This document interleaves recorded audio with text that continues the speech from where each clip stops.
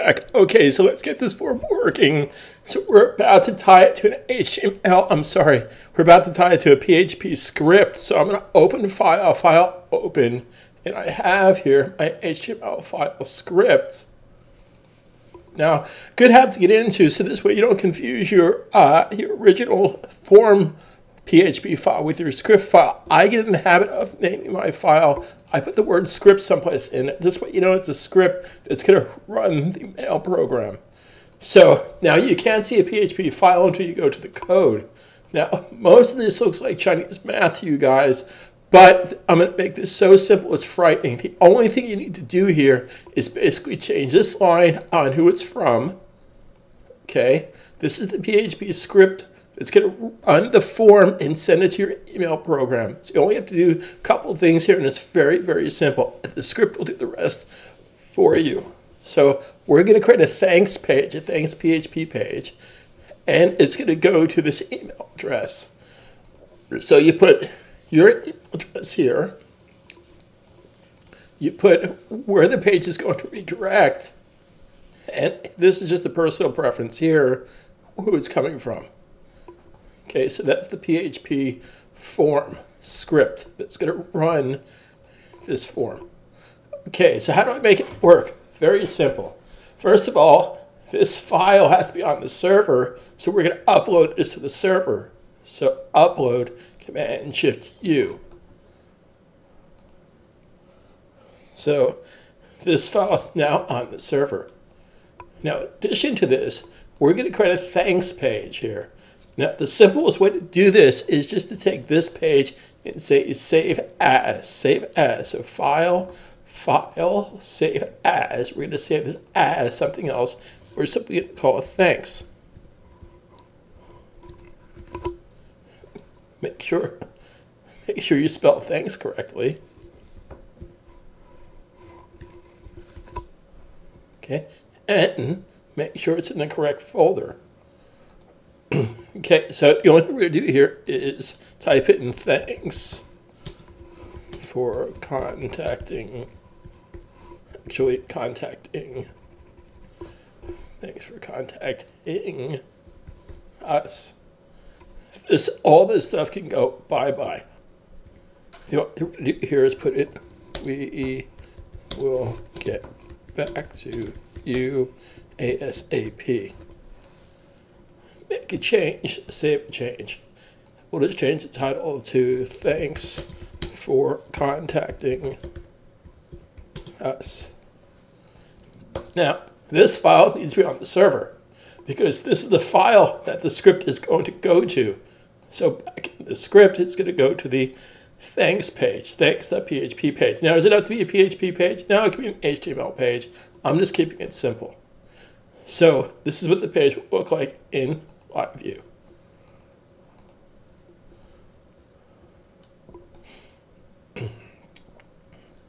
So say, thanks for contacting us. We'll get back to you ASAP. So this needs to go on the server. So upload file, upload. We don't need this file, so we can close the file. We go back to our form. Now, how do we tie this form to our script? Very simple process here. We select the form tag, and in the bottom here in the property palette is something called actions.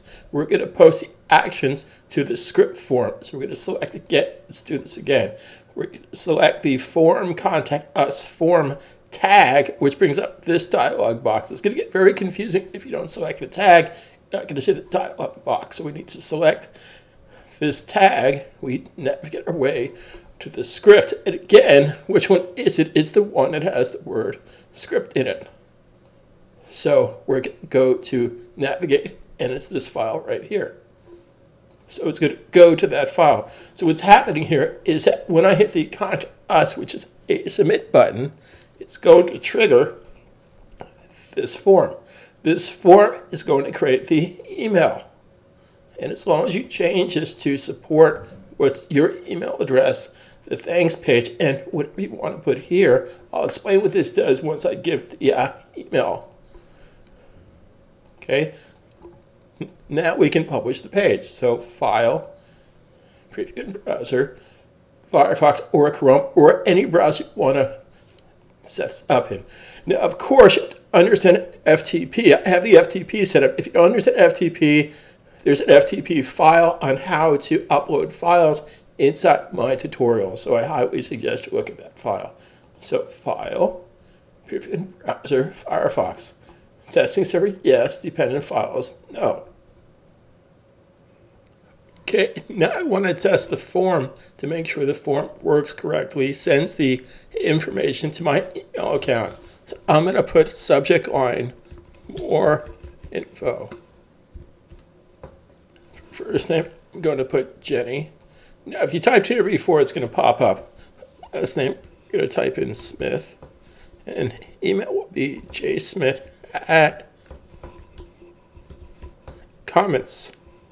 I need your help ASAP. So if I hit the Contact Us button, it now goes to the thank you page, and the script was executed. To demonstrate that, we're going to go to our mail program, and I'm going to go and get mail. And there's my email, properly formatted, results from website, whatever web information you want to put here. More info, please, is the subject line, and this is the email. Now, when you respond, you simply click this, and this is going to go back to the person's email. Okay, now I want to tidy up this little format here for a second. I don't want to see this. This is from the Send It button, because the Send It button had ID, so we're going to solve this problem. So right now, this button has a ID called Send It. I don't want to give it an ID, otherwise it's going to show up in my email. So we're going to kill Send It. Now watch what happens when I kill Send It. It's no longer formatted because the rule for that basically was P send it. Well, send it doesn't exist. So we're going to tag this input value slightly differently so we can talk to it. Now keep in mind, this is input field. This is input field. This is an input field. I want to talk to this input field differently, but I don't want to give it an ID because I don't want it showing up in my email. So how can I solve this? We can tag this differently by surrounding it with a strong tag. Strong tag is very non-threatening. Strong tag is just going to be able to talk to this differently. So how do we do this? We go to code, we select the tag, and we command T for quick tag editor, and I type in strong, return key once, return key twice. So back at the branch here, see, it's not formatted, so we're going to basically change this rule a little bit. So understand something. This is saying input when input is inside of strong, when strong is inside of P. Now, whatever rule for that, I just need to change this so this matches that. So I can simply come over here, change this to strong, strong, space input, exactly how it's listed down here at the bottom left. And that's to solve the problem if I can learn how to spell input. Here we go. Now when I submit this, I'm not going to get that happening. So let's launch this again. Testing server, yes. Dependent files, no.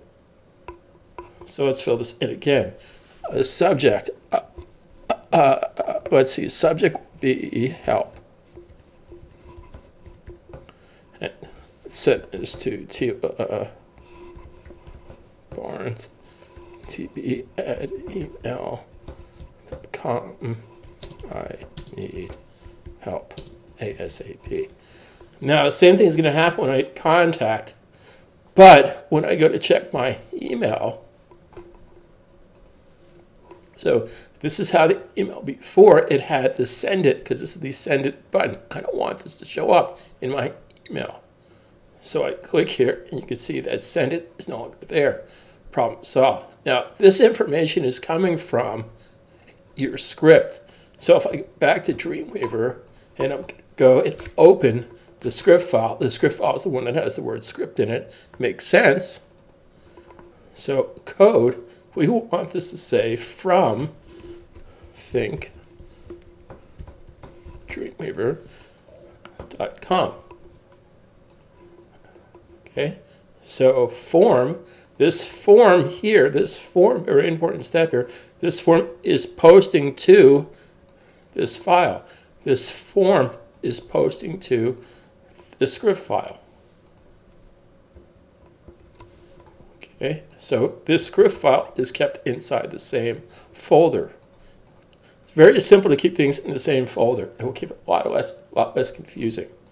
Now, let's do something a little different to this form here. Let's add some features. Let's add some radio buttons. Let's add a drop-down menu for the subject line. Let's also validate this. I'm simply going to File, Save As, and save this as form_VALD. Okay, so we're just going to make some basic changes here. We're going to separate this with the drop-down menu. Now, pay close attention to the fact that this subject name is ID called subject. We're going to cut that. Command X, cut. We're going to give our menu the same name. So I'm going to put my cursor right there. So I'm going to put my cursor right here. Insert, form, list menu. So we're going to call it paste subject.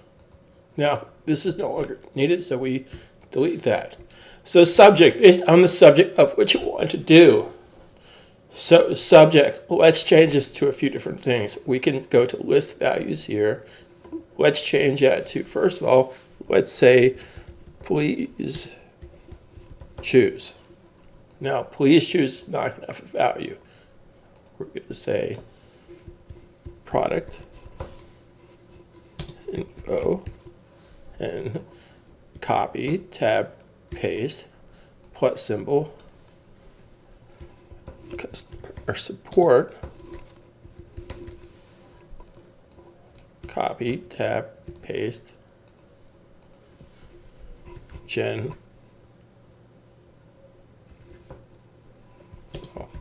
info, copy, tab, paste. Now, if you want to switch the order on this, if you want to list alphabetically, I can select customer service and drag that here. See E, F, G. So G should go here. Okay. Now, if you want, whatever you click here is going to come first. We're going to pick please choose. So now it says please choose. Okay. Now let's add a whole new field here, like called response. Or how did you hear about us? So we're going to type in how did you hear about us? Now this will be a choice of radio buttons. So shift return creates a line break. We're going to go up to insert, form, and we're going to pick radio group. So let's call the radio group response. So, how did you hear about us? Group 1, radio, as in AMF radio. Group 2, in fact, let's clarify this. Let's call this radio add.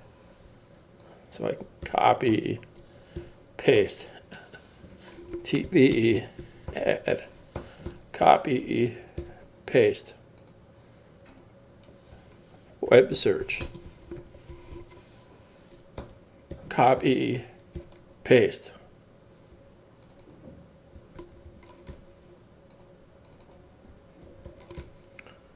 One more. A friend.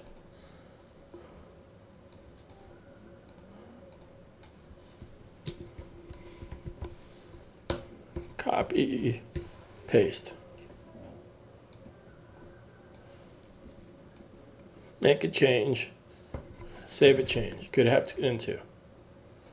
Okay, comments. Okay, comments. Everything else is fine here. So we have a pull-down menu, first name, last name, email address, how did you hear about us? Now, the only thing we need to do here, we're not to do anything else but publish the file because it's tied to the same script. We didn't make changes to the PHP script, so I can simply publish the file. That's how flexible the script I'm supplying you is. I'm simply going to a brand new script. So I hit testing server, yes. Dependent files, no, because I didn't make any changes. And here's my new page. So subject, let's put customer support. Let's put Ralph of Bates.